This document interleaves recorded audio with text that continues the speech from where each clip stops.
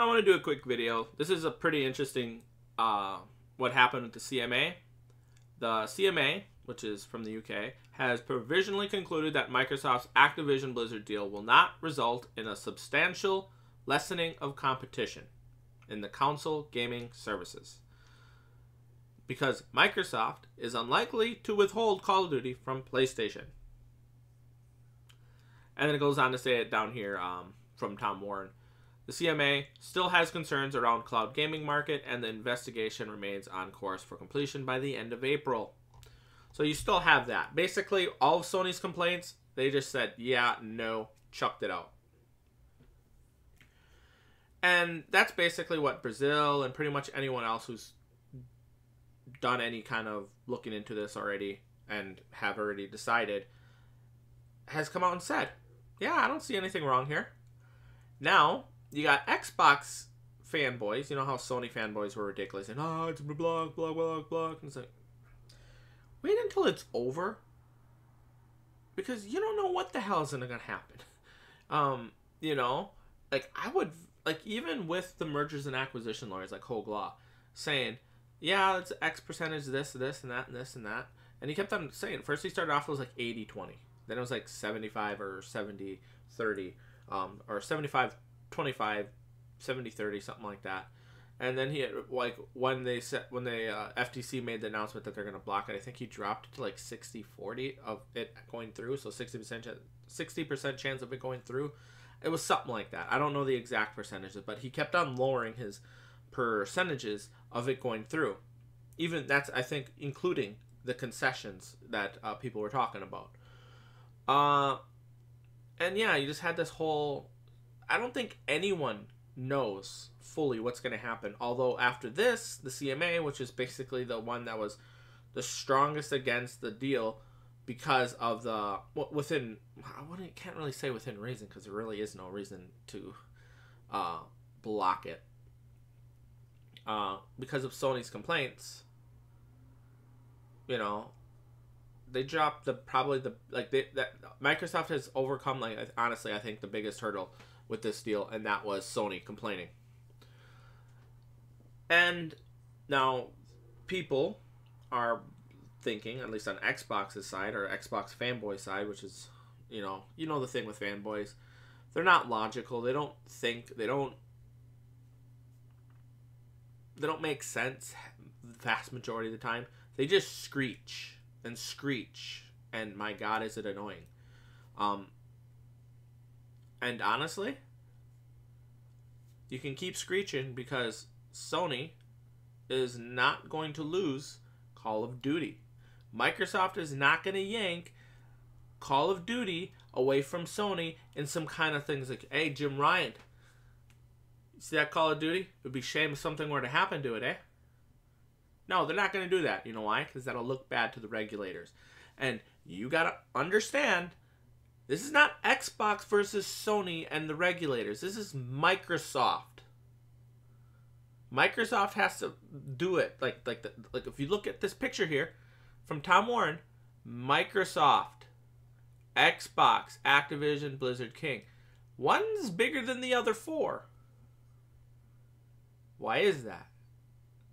Because it's Microsoft, not Xbox being the top dog. And that means that Microsoft is looking out for the company as a whole, not just the video game division. So if they were to, oh, we're going to stick it to Sony. No, because then if Microsoft wanted to buy something that was outside of the video game industry, you know, like 5 years from now, you know, after they bought all the publishers and developers that they're planning to acquire, you know, to make their Game Pass, you know, reach the billions of gamers that they want to reach, then they're gonna have to, you know, appease the regulators and not back out of what they said they were gonna do. Not say, hey, yeah, look, it's unlikely that we'll pull out, but yoink. Yeah, they're not gonna do that.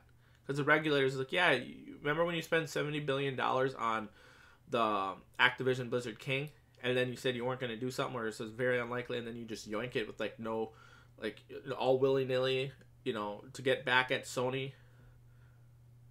No, they're not going to do that. they're going to probably either sign the 10-year deal with Sony, which is that's assuming Sony wants to sign the deal. And even if they don't sign the deal, as long as Sony doesn't kick them off, they can still bring their products to there for 10 years, no problem, even if Sony doesn't sign it. Although a lot of people are saying Sony's probably just going to sign the dang document and get it done with. You have it with the FTC, where some gamer person tried to sue to block the Activision Blizzard deal. In the actual court system, not the FTC court system, the actual court system, the judges threw it out. That basically is an indication that if the FTC were to bring it to the courts, they're probably going to face a similar,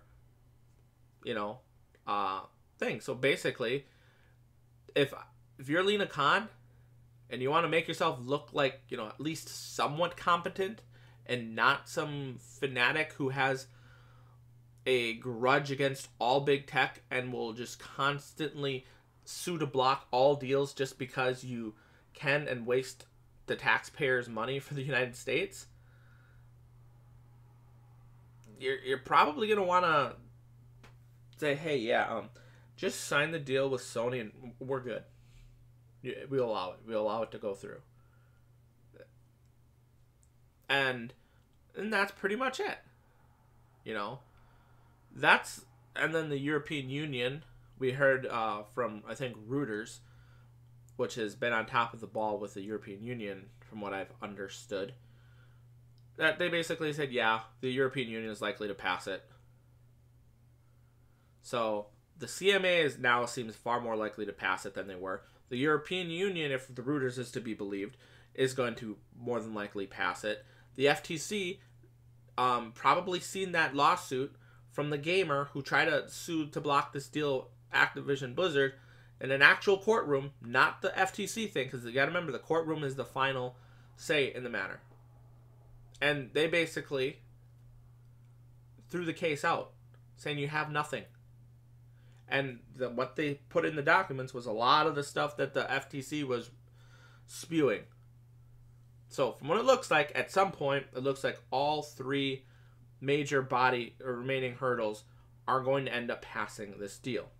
So they're not going to want to appear to be the bad guy. You want to know where it's going to hurt them? Or where it's going to hurt someone?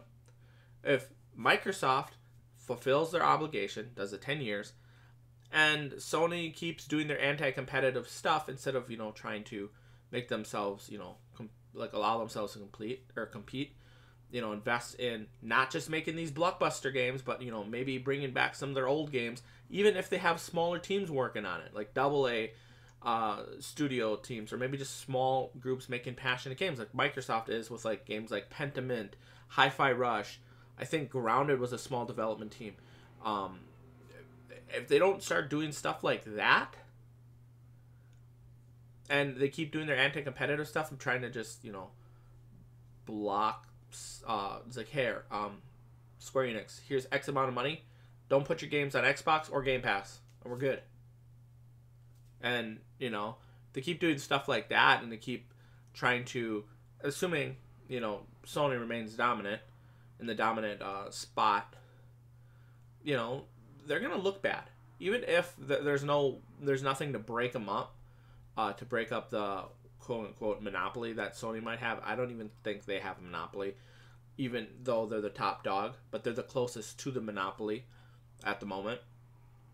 Well, one of the closest. I think Tencent might be more, but they're kind of a third-party publisher rather than a platform holder like Xbox, Nintendo, or what do I call it, Sony with PlayStation. So, yeah. I think, looking back at it, if this is how it ends up going, it's kind of funny. Sony, prior to this whole Activision Blizzard deal, was looking like the underdog, the what do they call it? The white knight for gaming, like the symbol of hope for gaming. And, a lot of people, over the course of this whole deal, just lost more and more faith in Sony as more dirty laundry kept coming out. As you know, Jim Ryan and Sony, like, I honestly think they were better off just saying, yeah, we'll sign a 10-year deal behind the scenes, and you know, come out to some kind of agreement with Microsoft, and just kept all that stuff under the rug. You know, like, you do not see this, like, behind the curtains. You do not know about this. You do not see this. Because I think their brand and reputation as a platform has suffered tremendously over the past year. Because Jim Ryan had to throw his development teams and, you know, like, developers and all the studios he has making, you know, their first party games under the bus. Basically saying, our developers are not competent enough to potentially make a Call of Duty competitor. Bullshit. I'm going to say it. You have some of the most talented development teams in the world working for you, Sony. When you said that, I may not have liked your business decisions, but I still had respect for you as a platform to potentially compete with Microsoft, and I was hoping you would compete like I wanted that competition. I wanted that hardcore competition where one pushes the other higher, so I can get better games, so I can get more unique experiences, so I get to get the better bang for my buck.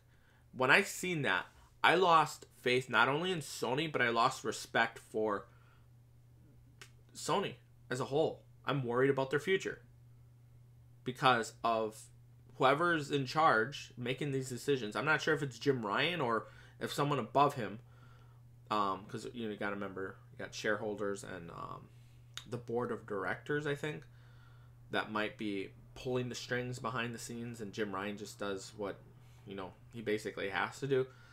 Either way, I lost a lot of faith and respect for Sony, because you're basically through your own. That would be like Phil Spencer come out and saying, yeah, I don't trust any of our first party studios to make good games. I don't think we could ever compete with Sony. You know, I don't think we could ever, you know, I don't think Bethesda could make a game that's, you know, good enough to compete with, I don't know, God of War. He doesn't do that. Why? Simple. He has respect for his developers, the team that make, like, I mean, look at some of the games. People point and laugh at Halo Infinite. The game launched in a good spot. The development team just couldn't keep up with adding content for a live service games. Like, honestly, if I think if they would have made that live, like Halo Infinite, just another game, and it wasn't a live service game with the expectations of consistent and frequent content, and just say, yeah, hey guys, yeah, this is Halo Infinite. We'll occasionally add new content to the game. It's not a live service game. I honestly think the overall response and feedback to the game would have probably been a lot different, and the harsh criticism that they're facing probably wouldn't have been as harsh. But they market it as basically a live service game where they're going to continuously add new content, have multiple seasons, and the multiplayer aspect of the game flopped and failed after, I don't know, like a month of, you know, issues at launch, and as time kept on going on, and the longer it took to fix them canceling the split screen or the co-op. Was it split screen co-op or just co-op in general? I think it was split screen co-op. So yeah, overall, you had other games. You had that Forza Horizon 5 that I think is honestly looks like a pretty good racing game. I didn't get around to playing it. At some point I might, because it looks like a good game. Like, because I'm not a big fan of car games. I'm not a big fan of racing games, but that's one of the few games I could think, you know what, maybe I'll pick it up, because that does not look that bad of a game. I honestly like the way it looks.